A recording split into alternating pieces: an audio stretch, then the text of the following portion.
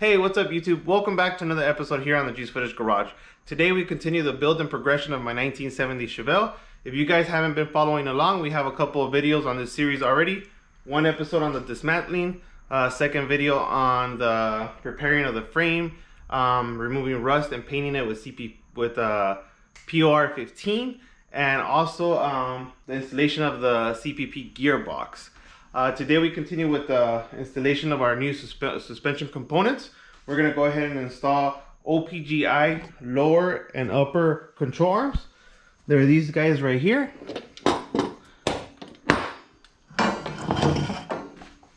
And we're also going to replace our old springs with BMR 1-inch lowering springs.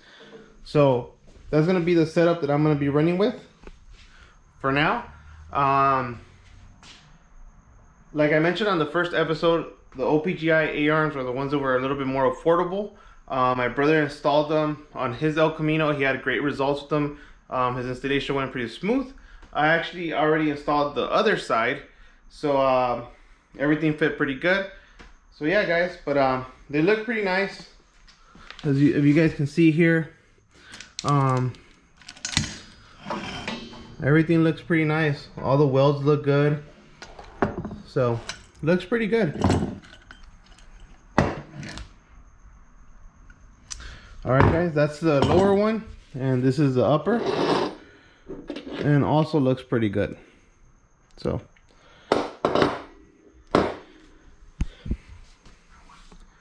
okay, one trick that my neighbor taught me the other day was, because these things are not marked, they don't say like left or right, but he told me they're like a fish, like the fins, they have to go back, like a shark's fin or something. And you see the fin goes back, so that's how you know that. At least it's like I guess a 50-50, right? I don't know, but I guess they're supposed to be kind of pointing back.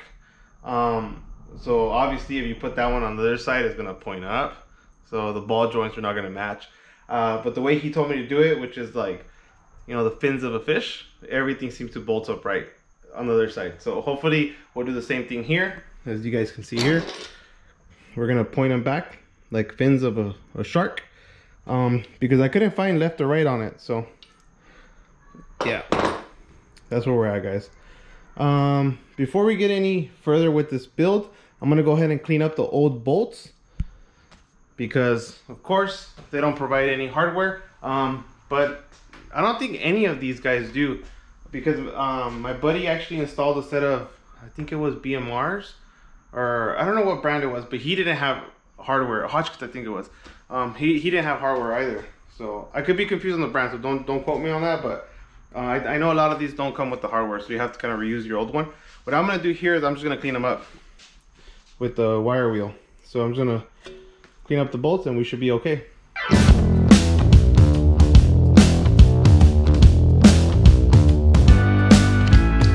So to not get mixed up, I just put them back where I got them. So I know that these are the bolts for the lower A-arms or whatever. But I'll show you guys how the bolts are all nasty.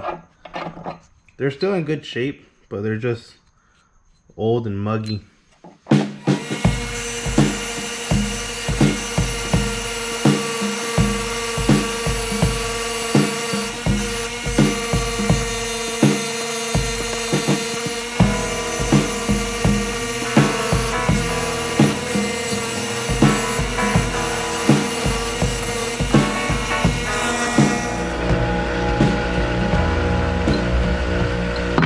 Okay guys, so one thing that I learned from doing the other side was that it's a lot easier to grease these fittings here while the A-arms are off.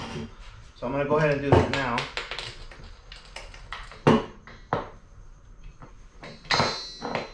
And I'm simply just going to wait for the grease to come out like that, and they're ready to roll. We could do these once the car's on, once the A-arm's on, but for these, I noticed it was a lot harder because the way they sit up in there, it's kind of hard to get my grease gun in there. But And honestly, my brother told me that I need to put a little bit of grease here so they don't squeak. So we'll take advantage of that. We'll just put a little bit of grease here. I don't think they're gonna squeak, but that's what he said. So make sure you put some grease on the bushing before you put it on, because it's gonna make noise. So a little grease never hurt nothing. All right.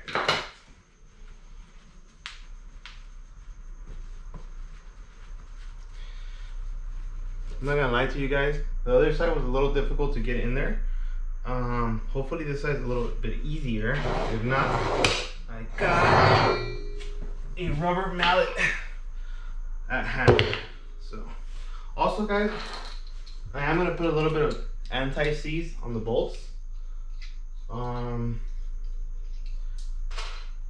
Just cause if moisture or water gets in here, I don't want the bolts to get eaten up. So I'm just gonna put a little bit of this stuff on there.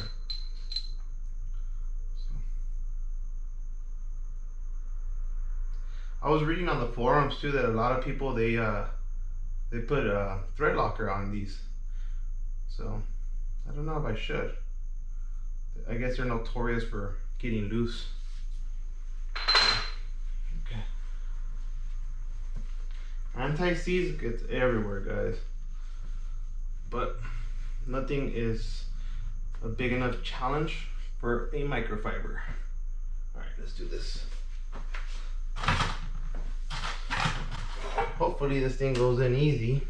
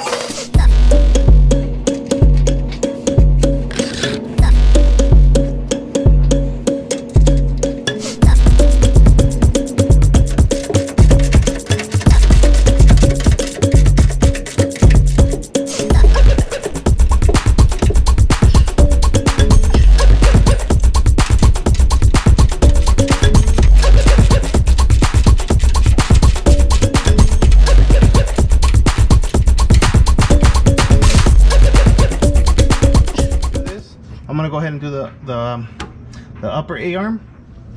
So this bad boy's over here, and if you guys remember, so there was shims on this thing, and I was talking to my brother about it, and he said that on his El Camino, when he had it aligned, they actually took out most of them because these OPGI A-arms, they're a lot thicker from here versus the old ones. I'll show you guys the old ones. Where are they? Over here.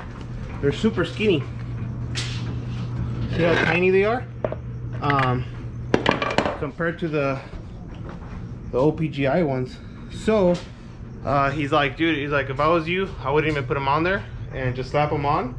And once you go to the alignment shop, whatever they need, they'll just put them in, right? So to make it easier, I guess for now, I'm just gonna slap them on like that without putting the shims on there. And then once I take it to the alignment shop, they can do their thing, you know, work their magic. And we have a pretty good spot that just does like classic cars and alignments, so I think they should be able to get this thing driving nice and straight. But worst case scenario, I did write down on a piece of paper how many I took off from each side if I have to go back and put them back where they went. But for now, I'm just gonna put them in like that, right? I might as well grease these up too. I mean, these are not hard to grease, but might as well should do it, I guess, since they're out, right?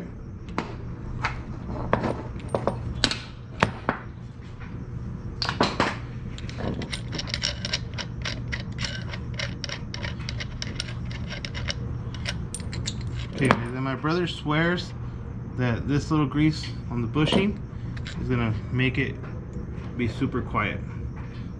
So why not? never steer away from a good tip, right?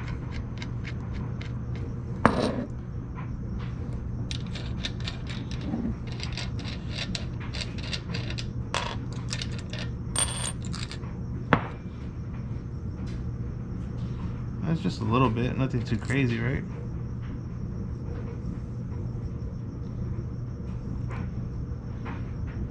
I mean, last thing we want is noise. Suspension noise is so annoying, and I know you guys seen cars where they're like, ee, ee, ee, ee. So annoying. So if we could prevent it, why not?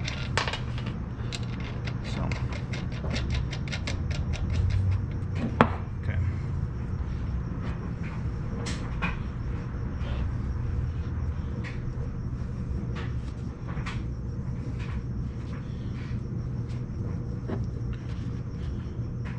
Alright guys, one thing I do want to check, I want to make sure these things are nice and tight. So let me go grab a wrench just to be safe. Okay guys, and as you guys saw right here, look at grease was coming out. So it was a good call to check it and make sure that these bolts were tight, and I think we should be okay.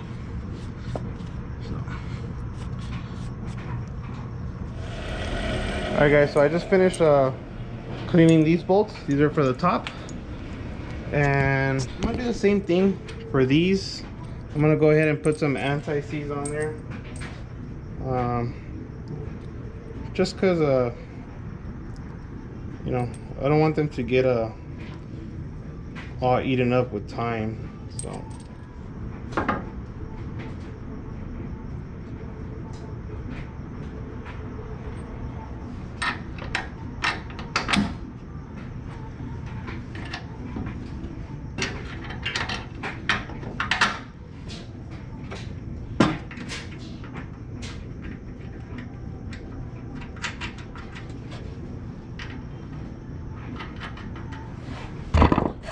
alright guys, so here's a better view of the top bolts. There it goes. So basically I'm gonna grab a wrench on the back, and then I'm just gonna hit them with the impact from this side. Just snug them really, because they're gonna probably take them off when they do the alignment again. So yep.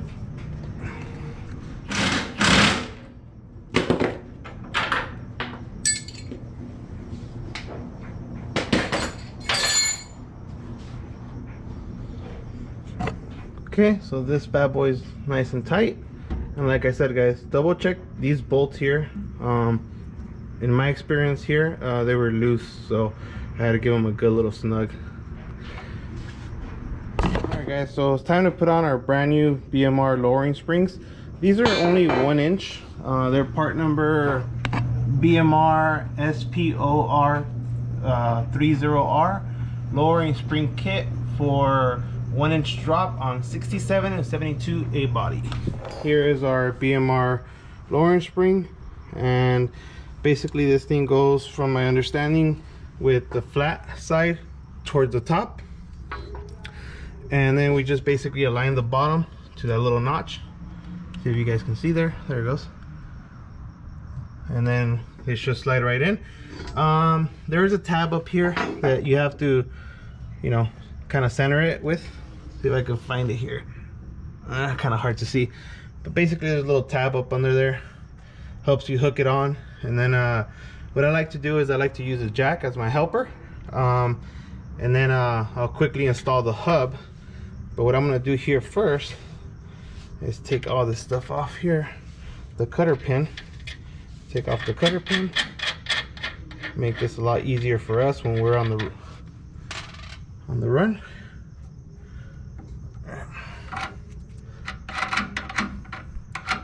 Like that, when our spring's in there, we could just run over here and put our hub. So, see here, get you guys a good spot. That seems about right, I think. Yeah, that's about right. Okay guys, so like I said, flat side to the top, and then we basically match it to the groove down there.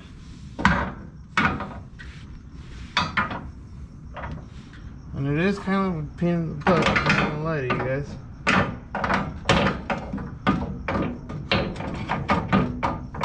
Make sure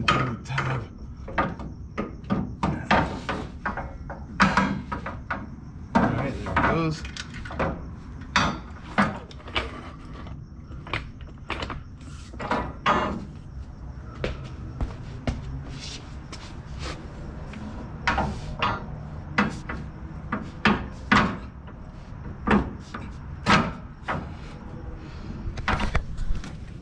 Alright guys, so when we put the spring on, we want to make sure that it's hooked onto the tab on top. It's like a little tab. Make sure the spring hooks onto that, and then you align the little isolator rubber to the bottom. That's what you call it, right, Jesse? A little isolator rubber or whatever. Yeah. So it doesn't you can kind of see it. Has a slot. Yeah, it has a little slot, which I think, yeah, it's on there perfectly. Yeah. Okay, cool. So now we jack it up. Let me find a good spot for you. And look who showed up. Misty in action. He was at BJ's. What's up, Jesse? Out of nowhere. Where's the El Camino at? Put away. Put away. And it really helps out to have two people for this job here. Well, that's good, I think, because the spindle is pretty heavy. So this bad boy goes what, like this with the caliper. This bad boy's heavy. So put that one, just put the nut on the bottom and then just pull the arm on the top. Yeah. Let me put a bolt because it makes me nervous.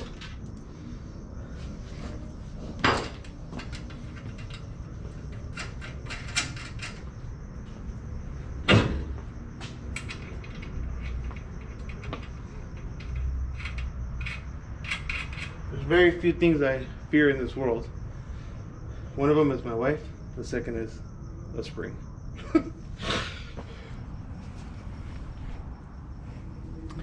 Okay guys, so I do apologize for the poor lighting. My headlamp died on me, so I'm working with this one. But as you guys can see, when you tie up that those nuts, there's a little hole in the middle, and that's for your cutter pin. Once you get it real nice and tight, then you slide your cutter pins in there. So let me do that here. I'm gonna go through the back side here. Give me more space.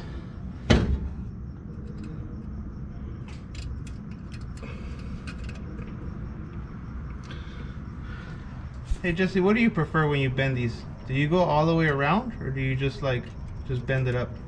I just bend it around the bolt and just leave one straight. Cut it. You leave one straight?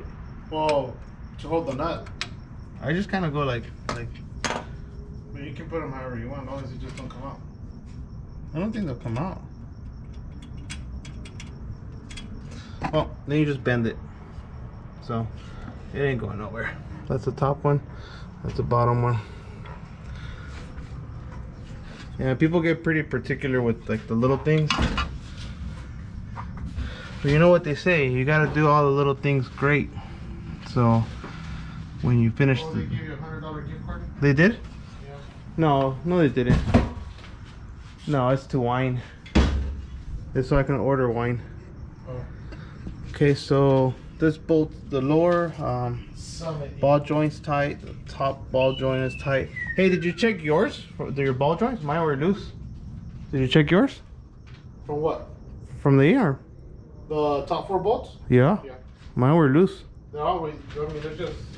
So, all right, so now we continue with installing our calipers, and then I'm gonna check on my headlamp so we can get better clarity.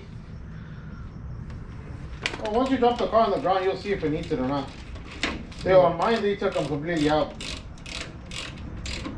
It did, huh? All right, guys. So, just to kind of recap, I went ahead and I secured the bolts on the top here. I installed the cutter pins. Hopefully, you guys can see there. And there's the one in the back. These are tight also. It's kind of hard for you guys to see. There it is. So these bad boys are tight. These bad boys are tight. Cutter pins are installed. They're greased. The ball joints are tight, and they got cutter pins, upper and lower. So you guys can see there. Let me twist it for you guys. And there it is. Now I didn't you see how this spindle is a little rough? I didn't paint it. And the reason I didn't paint it is because I'm actually gonna remove it. I want to go with that new CPP one with the built-in hubs. I mean, with the spindle with the big brake kit and all that good stuff. So I don't want to spend too much time on it because I know it's gonna come off. And yeah, so I didn't take the time to paint it, but yeah, guys.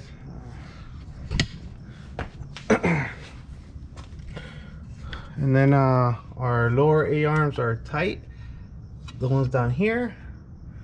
Our spring is hooked onto the tab on top, sitting on the isolator, rubber isolator, nicely where it goes. This bolt's tight. Calipers back on, nice and tight. I didn't have any brake cleaner to wipe down the caliper, so I kind of tried to clean it with some master flow sensor cleaner, but I'm not too worried about it because I still have time. I'm not gonna put the wheels on right now because I'm thinking about painting the calipers. They're getting a little rusty. If you guys can see here, it's kind of hard to see, but they're getting a little rusty on me. So I might go buy some caliper paint and paint them. So we have time to go buy some brake cleaner and wipe down the rotors real nice and clean. But these things look sharp, guys. Check it out. We need to do one more thing here, and that's install our shocks. The final step. And this thing's pretty easy. You have metal, rubber. You take 2 out. So then your rubber is going to sit on the car. That's going to be your metal. And then you're going to slide one rubber back up. So, yep. That didn't make any sense, did it?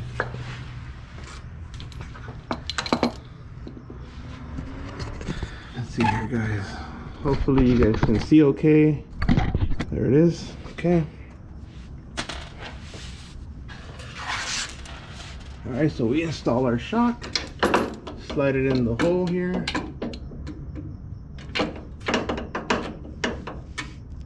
Okay.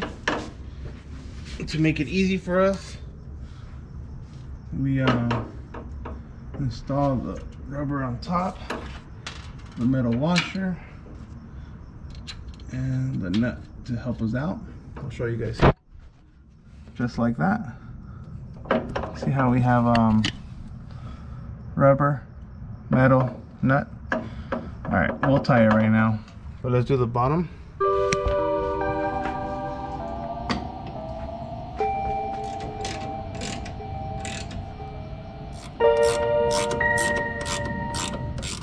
Alright, ladies and gentlemen, well, that concludes today's episode. We installed the upper and lower A-arms with a set of BMR lowering springs, 1 inch. And I think it came out pretty good. It looks really, really sharp. Installation went fairly smooth.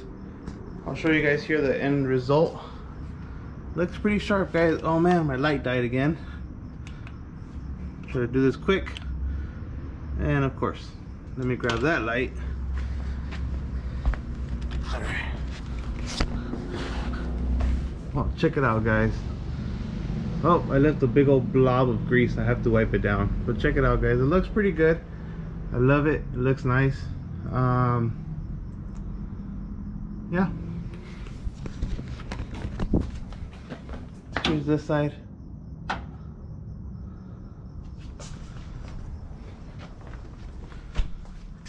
Here's this side.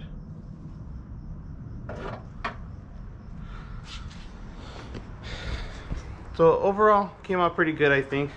I double checked all the bolts, make sure everything was pretty tight. But once we get the car on the ground again, we'll check it again and make sure everything's nice and tight.